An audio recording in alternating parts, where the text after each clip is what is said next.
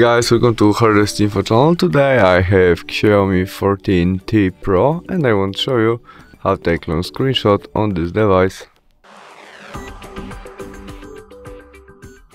Our first step to take long screenshot is opening application with support. It can be settings, Google Chrome, something would have more information than here on the one side of screen where we can scroll. Where we are on it, we press volume down and power key together at the same time as to make normal screenshot. And after that we tap on scroll. And now it is scrolling and adding more information to our long screenshot. We must tap on screen when we want finish, or we can add it manually.